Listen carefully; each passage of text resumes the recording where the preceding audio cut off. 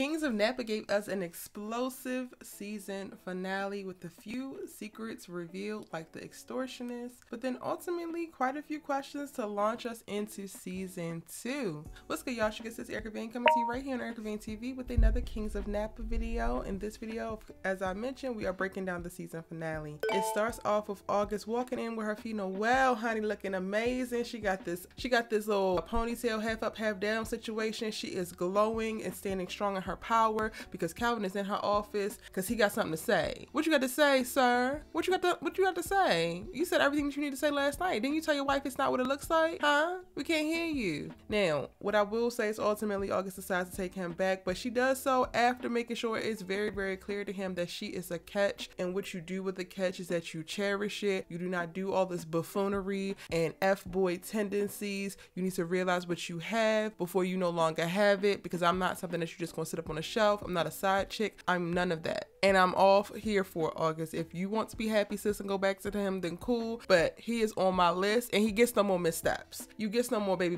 please. You gets no more I'm sorry. Now, he does spend the rest of the episode helping August try to figure out who is actually behind this, because he does take Bridgette back on as a client. We've known that he didn't believe that Bridgette was the one who actually did it, but I do feel like in this episode, it's clear to see that he's definitely trying to show August that he's here for her and that he supports her. So, okay, you go ahead. You on a very, very thin rope, sir. Don't make us have to snip it. Now, in this episode, the family's trying to figure out how they're going to pivot to make sure that the dessert wine does not hit the market and crash and burn. They come up with changing the formulation a little bit. They do a different design. They really come together, and it's good. Like, we actually get to see Dana working with her a little bit in this episode. So I'm like, all right, you ready the whole entire season to stop trying to be a menace? Okay, cool, sir. You still on my list too. We watching. The biggest thing looming over the family's head in this episode, though, is Bridgette. Vanessa has made a very, very interesting turn after finding out the news about her sister sleeping with her husband and then making Bridgette and, you know, basically discarding her. Now that Melanie's in the hospital and she is fighting for her life child at the top of this episode, Vanessa has gotten to a place of true forgiveness, and that includes Bridgette as well. She doesn't necessarily believe anymore that Bridgette is the extortionist, and I'm not even going to drag this out any longer. Why the extortionist is somebody who nobody even thought? None of us guessed it. Not a one person. Child, it's the waiter / owner Grosbeck from the restaurant that she likes. Who saw that coming? Not I, said the cats. But he has a big vendetta against the King's family, because before the King's family owned the land the vineyard is on, his dad owned it and sold it to Bridgette's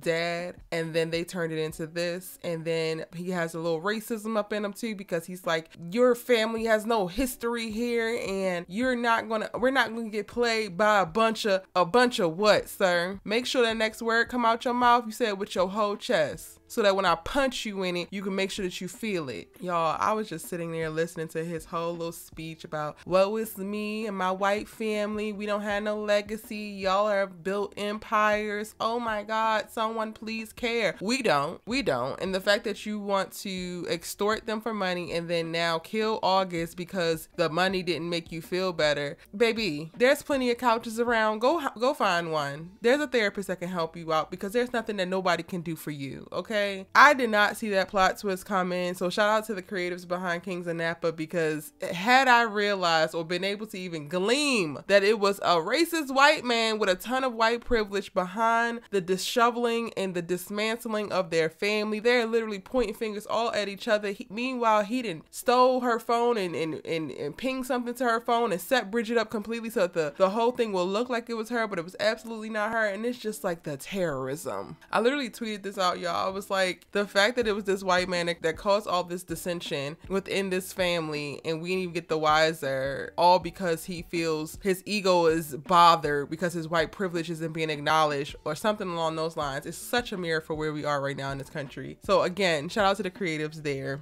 So we get the answer to that, and the extortions are going to stop because he is ultimately apprehended, because what? August whips that ass. I gotta say it again, August whips that ass, and I'm so excited for her. By the time the police gets there, she has him in a headlock. Kelvin has to grab her to calm her down once they release her and get her up off of him. And I'm just like, I love to see it. She got that one last kick in for good measure, and I'm so here for it. Also in this episode, child, Melanie wakes up, and then her and Vanessa have a heart-to-heart, so they should be good going into next season. Rose comes back, but she ain't good going into next season because she finds out that Dana has been lying this whole time. He got a vasectomy. He can't have kids. She really wants to have kids, and he never told her. Meanwhile, he let her go through all of the things to try. Like, she's going through all of the fertility treatments. She's going through every step of like the medicine, the shots, all of the stuff, and he knows good and well that he out here shooting blanks. It's giving ghetto. So yes, you are continuing to menace. We find out who the white man was from the last episode, and he is basically Bridgette's art dealer because she was trying to sell a few paintings. So everything literally starts to, you know, fall in line and make sense. Child, Christian, I'm gonna need him to get on board with the family and stop going rogue and doing his own thing, because Sheila or Sheena or whatever that this little trollop's name is, I already knew I didn't like her from the jump. I already knew that she was suspect. She talking about she could set up a deal for him with his bourbon, gets him to meet these two little shady Negroes, and he falls for it like a dang on dummy. By the end of the episode, she texts in talking about, yeah, we're gonna get a bunch of money from him. Scammer artist alert. Please, August, figure out what's going on so that you can save your brother, because this girl here is sent to be a menace. By the end of the episode, child, there's a hotelier, fine one, but a hotelier comes and he's looking at the property talking about he wants to buy the vineyard because they're trying to construct a whole bunch of